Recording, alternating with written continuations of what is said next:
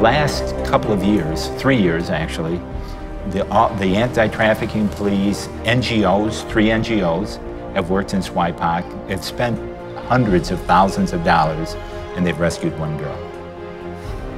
You know, people say education. If we just educate them, if we just get them good jobs, if we do developments, well, hell, millions of dollars have been spent on both, and the situation continues to get worse.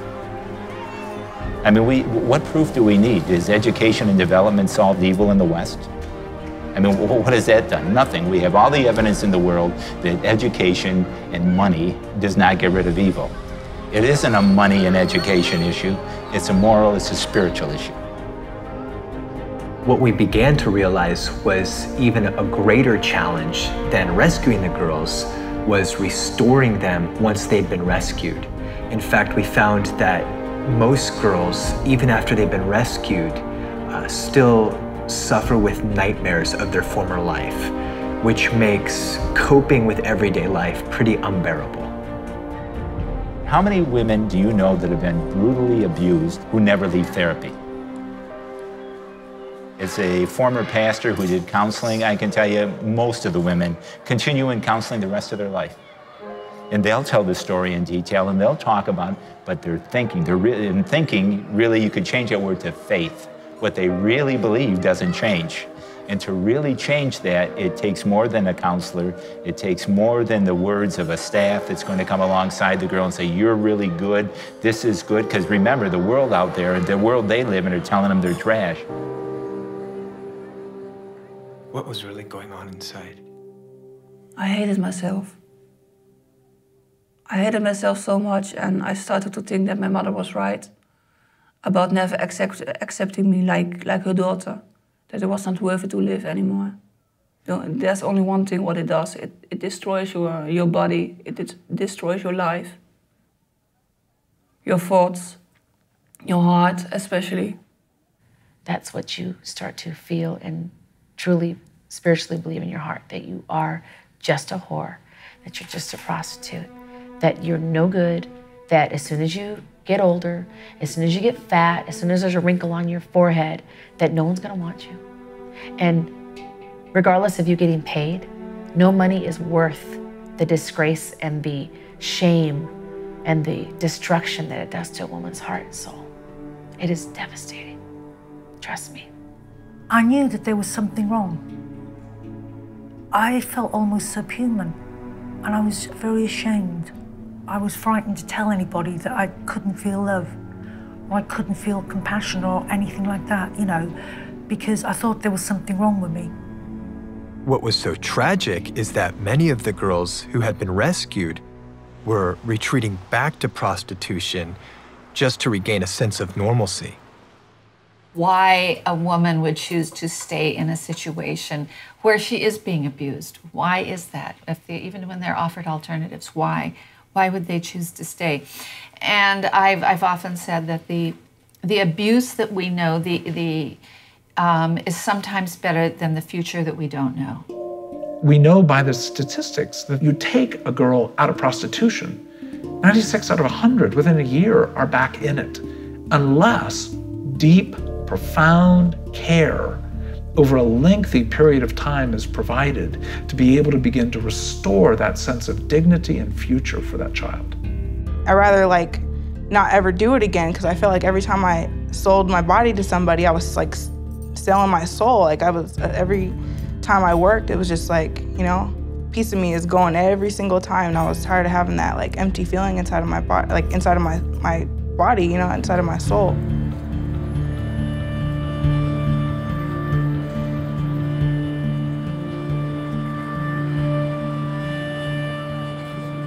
Let me tell you the story of one girl. For 2 months, every single day, this big, fat ex-Marine rapes this little 12-year-old girl. You know, she writes she writes her story out. As part of our therapy, she writes her story out, and she says how worthless she knew she was then. She said, I know I'm just a piece of garbage, and my life is ruined. And why does he do this to me? Why would he do this to me? Hopelessness is just it's such a weak word. such a weak word for what she feels. It's beyond hopeless to, do you ever feel guilty about something you've done? Right, you never, and maybe sometime I felt really guilty before. Well, if you can imagine the worst you've ever felt for something the very worst, multiply it by 10 and live like that for a year or two. Every day, feeling that pain and thinking that's what you're worth, that's what your life is, and not understanding how this could happen to you. How could this happen to me? What type of emotions did you feel? What were you experiencing during that time? Intense fear. Intense fear. A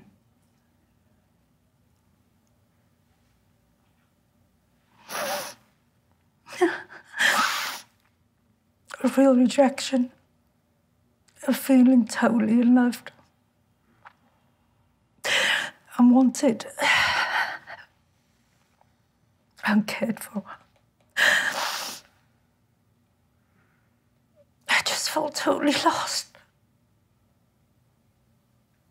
within myself.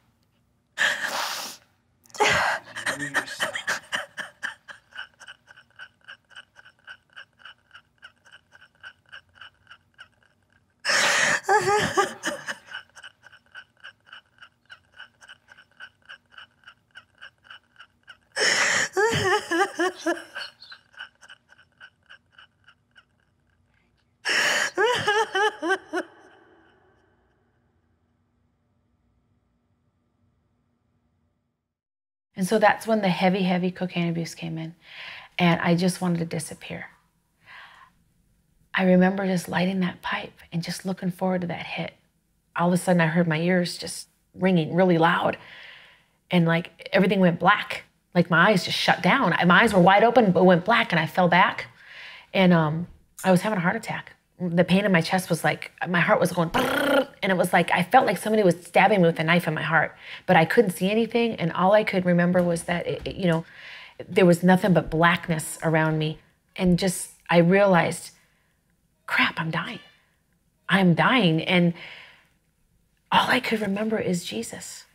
That's all I could think about was God. And I saw my life literally flash before my eyes.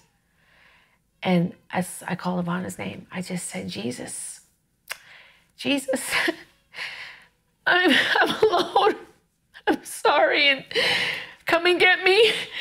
Save me from myself. I'm sorry. And all I could do was like say sorry. I'm sorry. I'm sorry. I was a prostitute. I was so ashamed. And the ambulance came. They took me in the hospital, and the doctor came over and said, do you know how lucky you are? You have a lot of drugs in your system, lady, and you're allergic to narcotics. And he's like, God's with you. And I knew that Jesus heard my prayer. I was in such despair and desperation. I would really cry out to God, And then one night, he appeared to me in a dream. I would go into this beautiful garden, and sat on the bench was the Lord Jesus. And I would go to him, we would sit, and we would just talk about, I don't even know what we spoke about, but he never, ever once condemned me. I said, Jesus, I just want to see you. I want to know what you look like. I don't care about the movies I've seen. I just want to see you. I want to talk to you, I want to see you. And so he granted my request. I had a dream of him one night, and he came to me, and he didn't look anything like any picture, any person I've ever seen before. He was the most handsome man I've ever seen, beautiful. And he came to me and went this close to my face and looked into my eyes and read me from a baby until my perfect age that I was, everything I've done. Didn't say a word to me and looked at me with love in his eyes like, I love you. It was such beauty and such love that emanated from him. I fell at his feet. I was like a dead person. And believe me, at that particular point in my life, I wasn't scared of much, but I was, and it wasn't like a fear he's gonna hit me. It was like who he was, who he really is.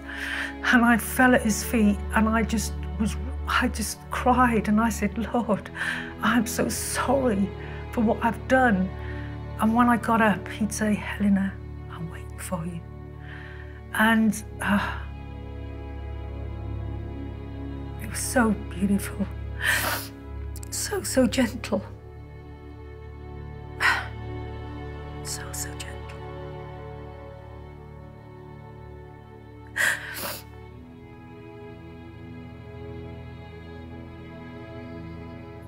And that went on for about 6 months. I was always waiting for him to say a harsh word or condemn me, but he didn't. He said, I love you. You're healed, you're whole, you're delivered. And just like this fire was lit in me. And I just started to weep. And I just realized, God loves me. No matter what I've done, no matter all the mistakes I've made, no matter how many people I've hurt, he still loves me.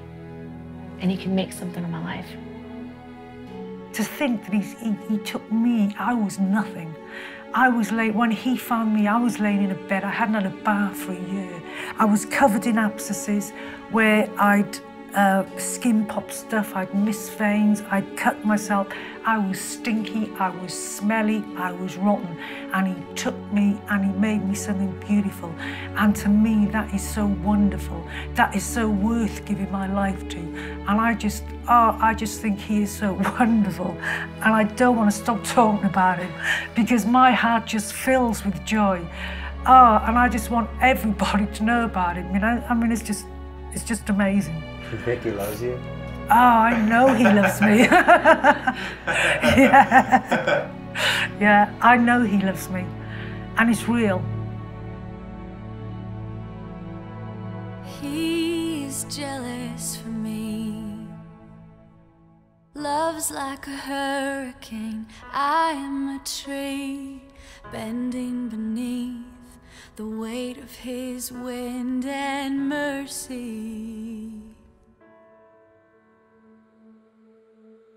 When all of a sudden I am unaware of these afflictions eclipsed by glory, and I realize just how beautiful you are and how great your affections are for me. It's a happy ending to the story.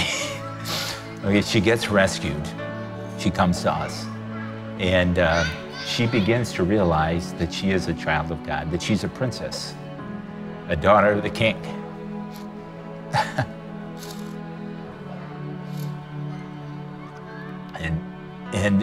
When she finished her therapy, she said, you know, she goes, now I know the truth about me.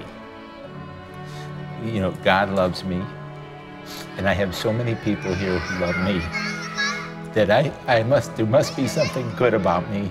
And I know that if I just try hard, I will have a great future.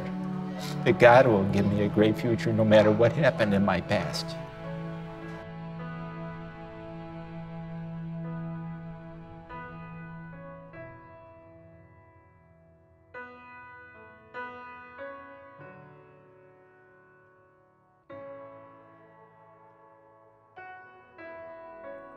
God made it possible for me to get out of this world.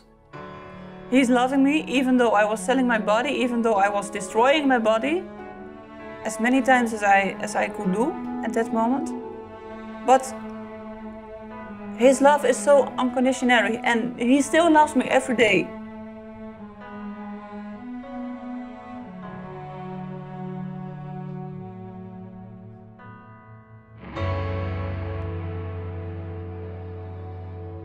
I'm ashamed that I used to be a person like that.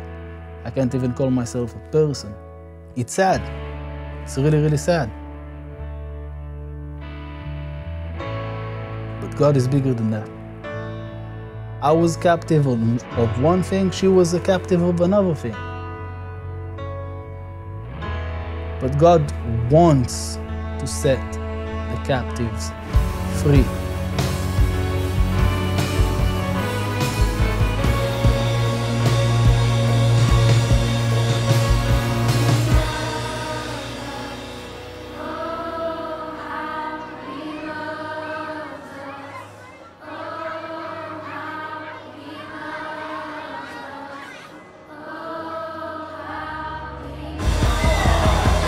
how he loves us. Oh, how he loves us. Oh, how he loves us. Oh, how he loves. Having reached the end of our journey, it became very clear that a new one was just beginning. Our eyes have been opened to our world in a way we have never seen it before. The people we met, the faces we saw, and the stories we heard have made us different and changed the course of our lives. We have been struck with a wound that we pray we never recover from. Famous abolitionist William Wilberforce once said, "If to be feeling alive to the sufferings of my fellow creatures is to be a fanatic, then I am one of the most incurable fanatics ever permitted to be at large." In addition to his tireless legislative work, we looked at 3 things Wilberforce did that were so effective at combating slavery. Number 1 is prayer. He understood slavery to be a spiritual battle, and he paved the way for abolition through prayer. The second thing was awareness. He thrust the injustice of slavery into the conscience of a nation. Third, he gave money. He was a generous financial supporter of the efforts to combat slavery. The crisis of modern-day sex slavery does not need interested observers. It needs incurable fanatics.